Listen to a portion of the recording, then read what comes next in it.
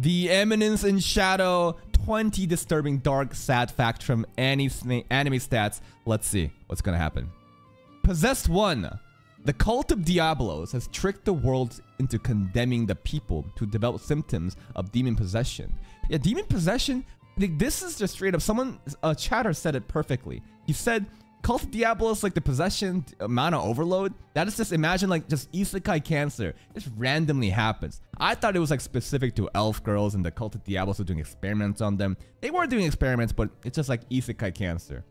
Possessed 2. Demon possession victims are perceived as monsters and are feared by many. I mean, if you look at them, look at this thing. Like, would you not be terrified of that? Like, it looks pretty fucking terrifying. Look at it, it's a monstrous blob. That's the funniest shit though, when this monstrous blob turned into alpha. Heartless parents. To get rid of them, families voluntarily hand over their possessed daughters to the Holy Church.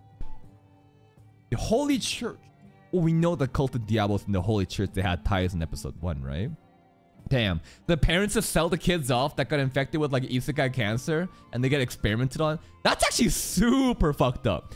Now, the Holy Church. The church uses demon possession victims as materials in their experiments to create the Tears of Diablos. These are the pills that you can take to become like awakened. Like when Zenon Griffey takes the pills, Getan recently took the pills. I can't remember who else took the pills recently, but you know, this shit just makes you stronger. And then, no, I swear to God, every time we fought a person that took these pills, they get immediately bodied. Like, Shadow kind of toys with them before they take the pills. And as soon as after they take the pills, they say some dumb shit about becoming powerful. And Shadow's like, get the fuck out of here. Done. I've yet to see a single person actually pop off with the pills. Technically, Getan did just obliterate Yukime after taking the pills. But I'm talking about a direct fight with like Sid. Power pills. The cult produced 12 special pills called the Pearls of Diablos. So the Pearls of Diablos is different from the Tears of Diablos. The pearls are like more refined, right? It grants immortality to those who consume them. I think this is what the Nelson was doing this, right? I think this is what Nelson was talking about in season 1. They use these pills as a bargaining chip to recruit powerful individuals into forming the cult, forming the Knights of the Rounds. And I'm starting to realize, like, Knights of the Rounds. I played Fate Grand Order, the game, and why I say this is because there's actually a Knights of the Rounds like arc there, which is influenced by like actual ancient, it's like history, right? The Knights of the Round Table is a real thing. Like names like Arthur Pendragon, fucking Mordred. I'm sure there's a lot of different knights names that I'm not reminding. I don't know right now, but I'm sure every Knights of the Round Table is gonna follow the legendary names, right? Brutal Ambition. Lutheran was the former 12-seated Knights Round, but lost his possession due to his illness. Fucking Sherry Barnett's like adoptive dad. Everything he did was for the sole purpose of giving Sherry Barnett a good life. Sorry, of reclaiming his position in the cult. Damn, old man got fucking L+ ratio. Then he said, "You're past your peak, old man." He got fucking fired. Okay, Sid's torture.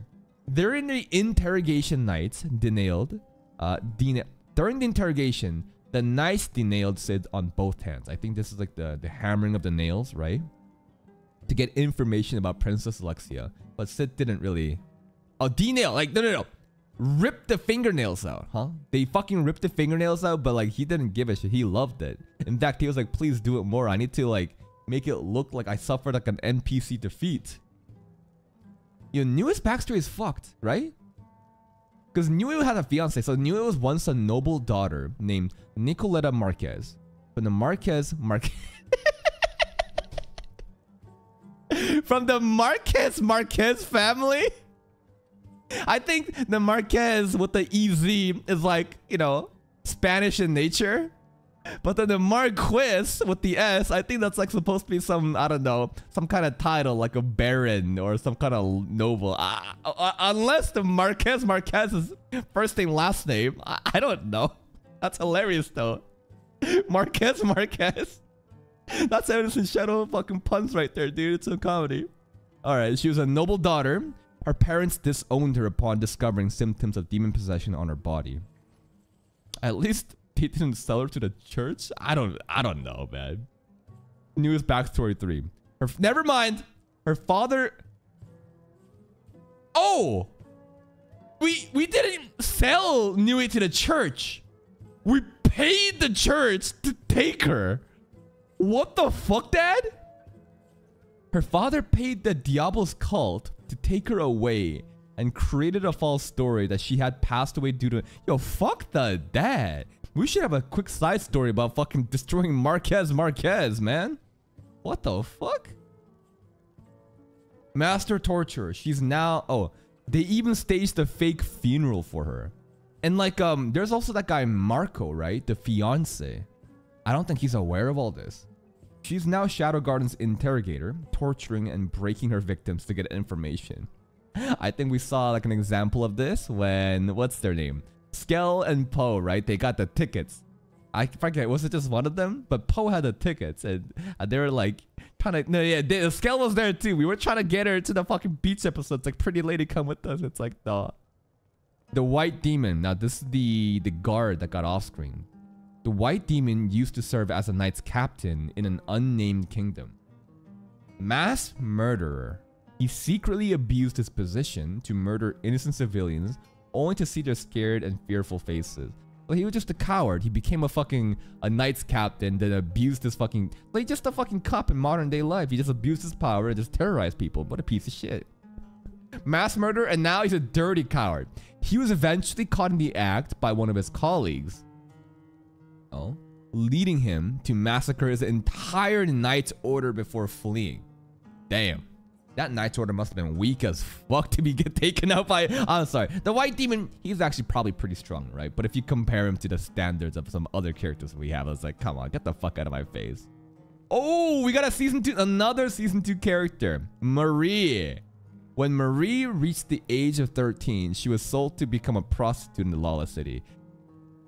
Why did I think that it was going to be some happy facts when it says disturbing, dark, sad facts? I'm sorry, Marie. You got to do what you got to do. Epsilon. She was the daughter of an elven noble family who abandoned her after she was discovered to have demon possession. Everybody, just, even Delta too, right? Like everybody, their family, as soon as it's like, oh, you have demon possession, get the fuck out of here. That's so cold. Rose Oriana. Rose was planned by the cult to be a test subject before she was even born. Is this spoilers? I didn't know this. What? We'll ignore it. We'll ignore it. Interesting fact though. It's a spoiler. It's fine. It's fine. Whatever. So we know that the mom was involved in all of this from the beginning. Like straight up, before the dad even died, the mom was there from the entire time, right? More. Let's skip to the next one too. All right, we're not gonna watch the cult victim because this cult victim is Geese's daughter, right? No, this is Geese's like daughter or sister. I forget one of the two. All right, we'll skip this too. All right. Tragic villain. Ah, fuck. No. Can I read the tragic villain one? No, this is Grease, right? Grease. Sorry, I called him Geese. I'm sorry. His name is Grease. Grease was forced to work by the cult for them with the false promise to cure his daughter. That's really fucked up. Grease was really out there. Technically, they did kidnap Claire and all that stuff in episode 2, but damn. It's a false promise to cure his daughter, and like we fucking kill him, and then we saved his daughter, right? Technically. All right, next skip. Skip the Zeta one? Okay, that fuck. There's a lot of spoilers. There's a lot of spoilers. I can't. The Oriana one was too much. That's the shitty thing about, I'm not blaming AnimeStats, but it's like, damn, I want to see more Eminence in Shadow content, but there's so much spoilers. So it's like, fuck, I can't get too into it, but I got you guys to watch out for me. Now, like his videos, guys, if you did. Sub to his channel. I really enjoy watching his infographics on interesting facts like this. It's really good.